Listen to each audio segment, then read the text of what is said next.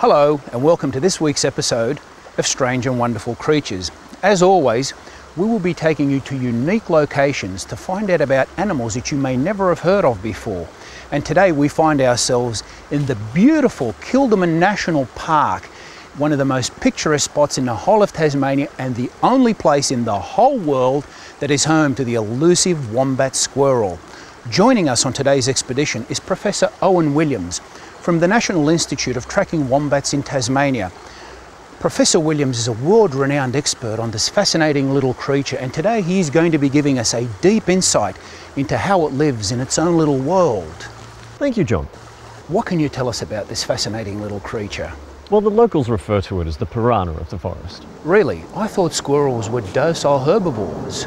Ordinary squirrels, yes, but this particular breed is known for its ravenous tendencies.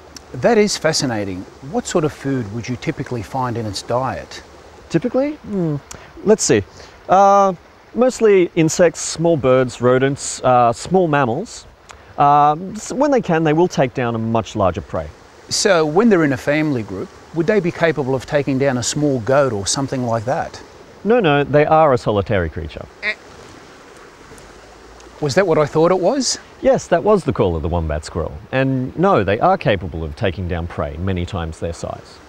I'm sorry, should we be concerned about their proximity? No, we're in no danger. They typically make many calls to ward off other squirrels. So 2 calls, there's nothing to be afraid of. Not at all. Just stand perfectly still, make no sudden moves, and everything will be perfectly fine. So after how many calls did you say that? Professor? Professor? Oh, fuck!